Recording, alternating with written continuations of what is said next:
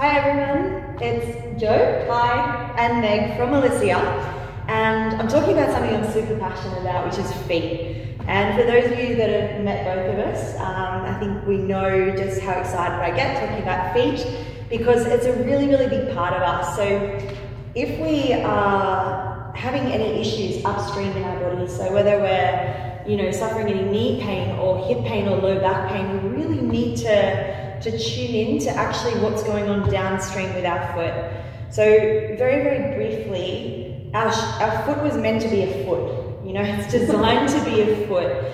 And if we look at a lot of the structure from shoes these days, a lot of them are pointed at the toes and they're also on slight ramps, which means that it's actually going to throw off the structure of our body and it's compressing our toes.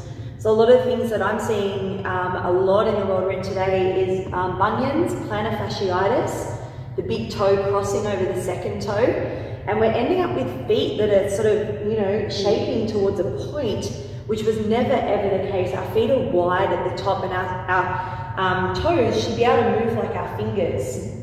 I find this a great image from some really amazing guys called the Foot Collective. So if we put our hand in a shoe for like 30 years or 40 years, can you imagine how rigid that would be? So what's happening over time is that these muscles on the underside of the foot, we have 4 layers of muscle, 33 joints and 26 bones. And if we're not using them, like as in walking on rough or uneven surfaces, or allowing our toes to spread and support us with balance, these 4 layers of muscle on the underside of our foot, they're going to collapse because they're not being used. Which means that when the muscles have collapsed, we're going to start to medially rotate, right? Because there's nothing holding the structure of the foot up. Am I making sense so far? Yes. Okay, good. So if that is going to happen, what that means is that the knee is also going to medially rotate, which is knee surgery in a nutshell. So the knee is a hinge joint, right? It needs to activate and it needs to move over the ankle. If we spend too many years with our knee on an inward rotation, a medial rotation, 1, we're going to suffer knee issues pretty quickly, but 2, our hip is also doing the same. So we need to reshape and restructure those muscles of the feet so that our knee can come back in alignment and our hip can stay open. The second part that's really important is, and I don't have one with me, but sitting in chairs, right? This action is 1, really weakening our glute medius, this guy here, right? And also teaching our hips to be a hinge joint when it really is a ball and socket. It's meant to move around the joint, right? But with a weak glute medius, it means that there's not going to be a lot of muscle holding onto the hip to help it stay open. So we need to strengthen this guy, and we need to strengthen the muscles of our feet in order to improve our knee health, our hip health, and of course our low back health. So we're going to share 3 movements or techniques today that you can do with a friend or yourself, but I definitely don't recommend with a dog or a puppy. They'll take off with the balls, they'll take off with the Jenga blocks. But have fun. It's all about having fun and being aware of how we can strengthen these muscles of the foot. The first thing we need to know is we have a tripod on our foot, right? So we have this core of the foot, which is 60% into the heel and 40% into the ball of the foot. Okay, so I want you to just find that position now. So as we're coming into this position, you can feel that there's a triangular shape, right? From the heel to the 2 balls of the foot. There's not much weight into the toes, right? And just from this position, spread your toes and maybe just pick up the opposite foot and just notice what it feels like to stand on this tripod of the foot and come into a balance, right? Let's try the other side. So again, 60% into the heel, 40% into the ball of the foot, and then just have a little bit of a balance here. Try not to use the toes on your standing foot. Cool. So that's a really great place to start to bring your awareness to this tripod of the foot. Cool? Yes. So what you're going to feel is in time, the glute medius start to strengthen. All right. To become more familiar with this area, I'm using Jenga blocks, and this is a technique that's been taught down from my teachers. So we're going to use 2 Jenga blocks and we're going to create almost like a bit of a Japanese slipper. So the Jenga blocks are going to go down onto the ground, right? And they're on the flat side, okay? it would be quite difficult if we put them on that side. We want to make sure they're on the flat side. Both of these blocks, one's going to be on the heel, one's going to be on the ball of the foot, right? So as I stand onto this, I'm just going to come a bit closer to the camera so you can see. I need to see my face for this. So as you can see, Joe will be also on the tripod of a foot. So my toes are lifted, and I'm going to then start to practice to then lift up the other foot, and straight away you're going to notice that this is going to be a little bit harder. So keeping your gaze just on one spot in front of you, and we're going to balance here for about 15 seconds. You'll feel the muscles of your foot really start to fire up here. So it's a really great one if those muscles in your foot have started to collapse. We're going to hold for 5, 4, 3, 2, and 1. Great.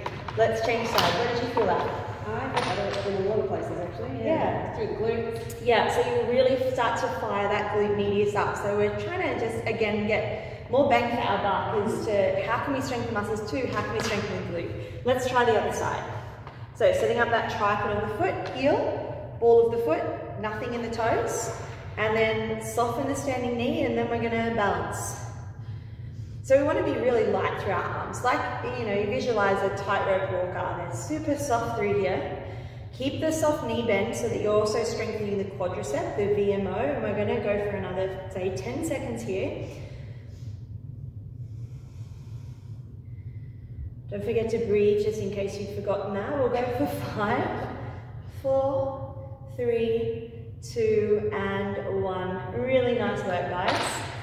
So now that you're aware of that place of the tripod of the foot, I really recommend practicing that for longer, you know, moving up to about a minute in that sense as well. So Joe and I are going to play a little game here. We're going to build a little tower.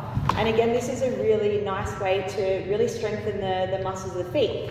What we're going to be looking for is to build this, right? So you can see that there's 2 Jenga blocks and 1 on top. But we're going to do it with our feet, okay? So you cannot use your hands. So we're going to come up to stand. With the Jenga blocks now, they're on the second height. So basically we're working with 3 Jenga blocks, and you work together as a team. The one thing that you can't do is pick up the Jenga block between your big toe and your second toe, right? So it's cheating to do that, right? We actually want to use the whole foot to spread the toes, and to catch the block like that, to turn it on its side, to then start to build the tower. So we're going to give that a bit of a go. So again, working with a friend, working together at the same time, and just picking up, or doing our best to pick up the block, and then you have to turn your hip to get it to stand on the side. And it can be a great teacher of frustration, patience, breath. We're doing pretty well. So I'll let Joe do that one to put it on top. And it's great to do with kids, with partners, with friends. And you're just not only strengthening the muscles of the feet, but practicing patience. This is really good. So if you get that tower, you know, I really recommend going for about 2 minutes, 2 or 3 minutes. Use your other foot as well, and then try to put one on top. All right, so what you'll find is you've really got to move your body and your hips in a certain way to try to, and this is going to stack it. Oh! And if Joe could possibly put another one on top of that. So you can see how my hips were moving in order to try to figure this out. So again, it's a great way to practice balance, but we're really starting to use that flexion extension of the toes to try and strengthen those muscles of the feet. So it's a really, really great little game to play. And it's perfect for kids too. It really teaches patience as well, but just using that gripping of the toes again. So pick up pick up pegs, towels, whatever you can at home to start to use those muscles of the feet again. The last one we're going to do is with the Jenga blocks as well. We're going to create a little dodging sort of car track here. So it's all about having fun. You know, the most important thing is sometimes we can get given exercises or whatever and it just isn't fun. So we want to do something we enjoy. So Joe's going to stand on one side and I'm going to stand on this side. And again, you don't need to see our faces for this one, it's more so for the feet. So what's going to happen is we're close to the Jenga blocks. We've got to soften the standing knee, and you've got to keep your foot low as we start to travel through the blocks. So I'm not only missing the block, but I'm also missing Joe's foot, and I'm working the standing leg, and I'm also getting an external and an internal rotation of my hip, and I'm shaking a lot. So we're trying not to knock over the blocks, but work towards our edge. So you really want to play with this without knocking over the blocks. And I don't know about you, Joe, but I'm starting to sweat. Yes. So I'm not only working the foot that's moving, but I'm really working the tripod of the standing foot and the glute. Change sides. Woo. So super slow movement. Keep the foot low and working that internal and external rotation of the hip. Get yourself in really awkward places. See how far you can reach. You know, great for knee mobility, knee health. And again, it's just playful and fun and hard work. And yeah, we'll knock this over. So there's 3 things that you can do for your feet. I'll share another 3 sequences in a separate video, but start with that. Keep it super simple. You can get these from anywhere. You're likely to already have them, right? And it's just a fun way to start to strengthen those muscles in the feet that have quite possibly collapsed due to sitting and to wearing shoes. Again, what we practice grows stronger, so if we don't do anything, nothing is going to change. Take the time out, 5 or 10 minutes for yourself every day to put back into yourself and see what changes. Thanks again, everyone. We're so grateful.